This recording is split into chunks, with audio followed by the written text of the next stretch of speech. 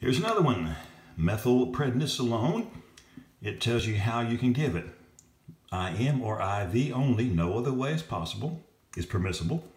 There's 40 milligrams of the powder medication in the bottle. Well, let's see, how much diluent am I going to add? It tells me right there. Reconstitute with 1.2 milliliters of bacteriostatic water. And again, a lot of times the bottle of that diluent comes with the whole package.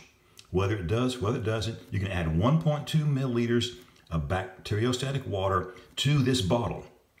But now, what do you end up with? It says, each 1 milliliter contains this 40 milligrams, meaning there are 40 milligrams in every 1 milliliter. 40 milligrams per milliliter, that's how strong this stuff is. That's the dosage strength. Let's work a problem. Your order is for 35 milligrams. Here's your dosage calculation already done for you. You have 35 milligrams, put it over 1. You have 40 milligrams per milliliter. Milligrams cancel out. 35 divided by 40, 0.8750. And realize the rounding off rule. Since it's less than 1, you round off right there to hundredths. But the next number is 5 or more, so make that 7 the next higher number. So the final answer is 0.88 milliliters.